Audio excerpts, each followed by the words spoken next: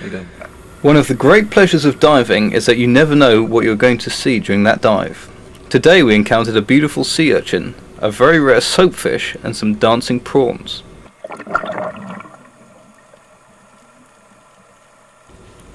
But most spectacular were the jellyfish. There were hundreds of these large white creatures that resembled pulsating white spaceships.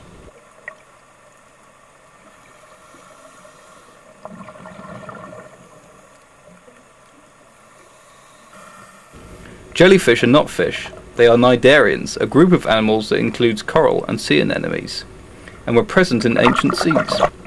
They live most of their lives drifting in open water, feeding on plankton and small fish that they kill with stinging cells called nematocysts. Some fish are immune to these stinging cells and find protection within the jellyfish tentacles, just as clownfish can find protection amongst the tentacle of a sea anemone.